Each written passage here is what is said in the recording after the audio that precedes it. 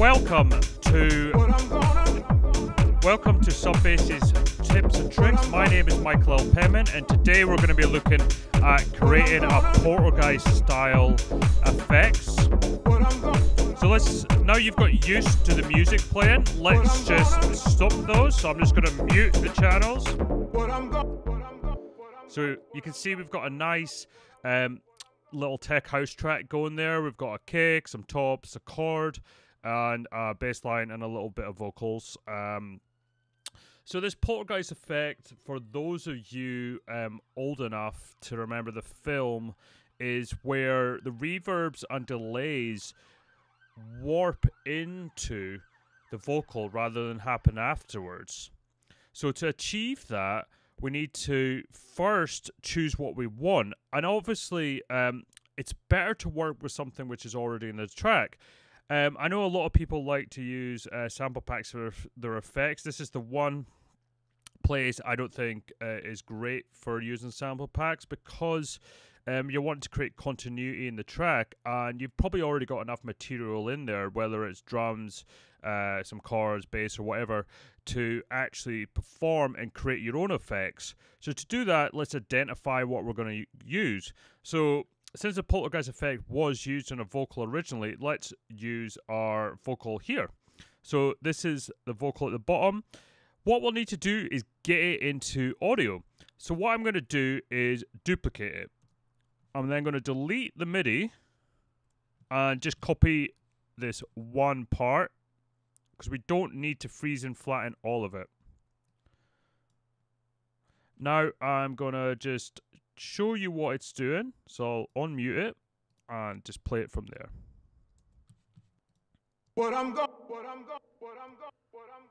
So you'll notice there is delays and reverb on there already. That is actually on our auxiliary return. If you can see down here, dark hall and ping pong.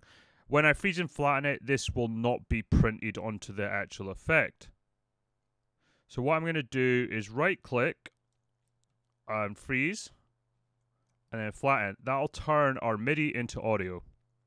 The reason why we need that is we do need to reverse it. You can reverse in your simpler, but all I really want is the first little snippet of this. I don't necessarily need the whole vocal. So I probably just need this first little phrase. And let's disable the sends. You can either just turn them down, but I may want to add them in afterwards. So what I'm going to do is right click and go disable all sends. And you'll hear now the reverb and delays are no longer on this vocal. Let's just now reverse it.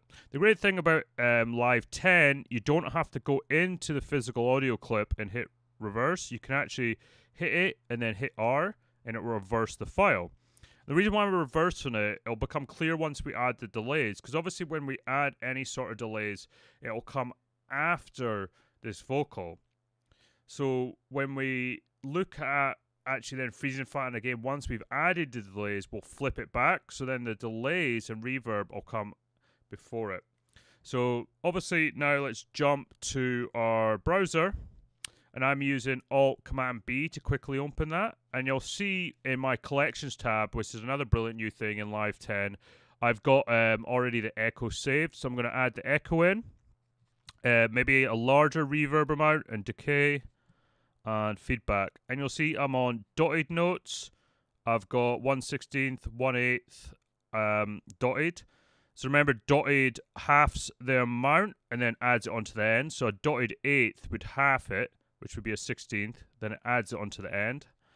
That's probably one of my favorite ones, the dotted eighth. So let's just have a listen to that. So that's sounding good. Let's add some more delays. And there's not really too much rhyme and reason to this. You can add as many as you want. And you can also, if you're feeling a little extra tricky today and you want to try something else, try actually modulating, automating, or doing something with these delay parameters. So for example, I'm going to turn it to time, which means it's free of sync. I'm just going to turn it up a little bit in the milliseconds. And why not use our brilliant Max for Live LFO? And this is something I really love because I love adding LFO to anything. So go to your Max for Live stuff, go to audio effects, and you should have your LFO in here. And actually, you can see he's already saved to my instruments tab. I'm now going to click map.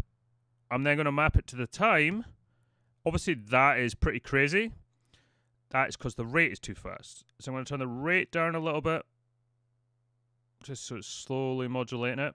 And the offset is where you can actually set where it's kind of positioned at, where it's going to shift around. But I actually feel like it's going quite well. So with lower time values, the pitch is going to be higher. And with higher time values, in terms of, like, say, 100 millisecond is going to be lower in pitch than 1 millisecond. So if we just have a listen to see what that effect is doing, because it might be too much. So you get that pitch down effect. So maybe a bit more feedback and less depth, so it's not as drastic. And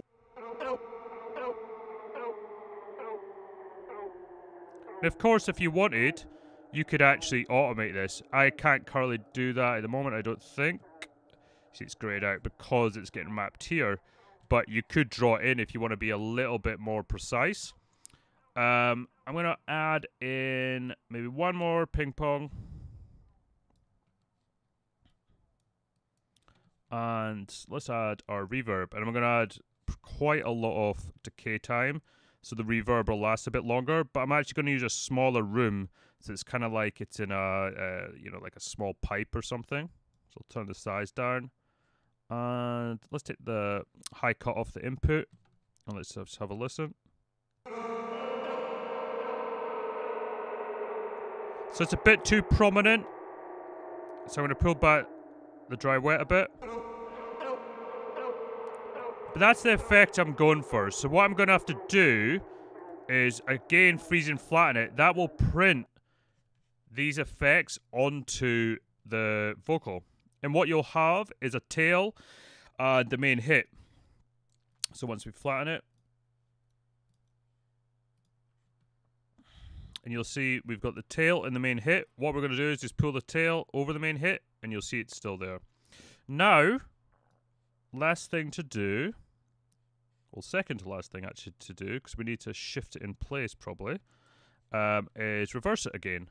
So now if I click R, you'll see these are all the delay parts coming into the main hit. So if I just play it, I probably don't need to play it for there, so I'll just start it from here. And let's switch on these.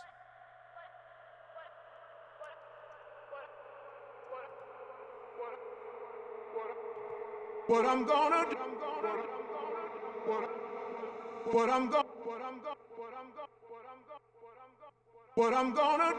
so you can see it creates a brilliant effect for your track.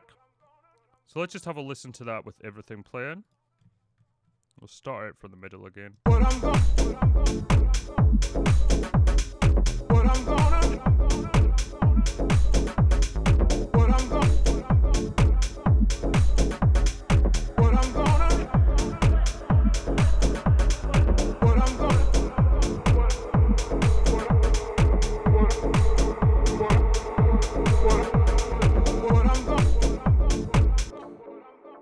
So as you can see, we've used elements within our already processed idea and not had to try and fit something from a sample pack in there. And we've used this poltergeist effect just on the vocals, but why not try using it on drums, your chords, any sort of lead synth, and it'll create a huge amount of impact. And obviously we've just used it in this 24-bar loop, but it can be brilliant for bringing in an element after a breakdown or building into a breakdown. So I've been Michael L. Penman, and this is SubBass Tips and Tricks.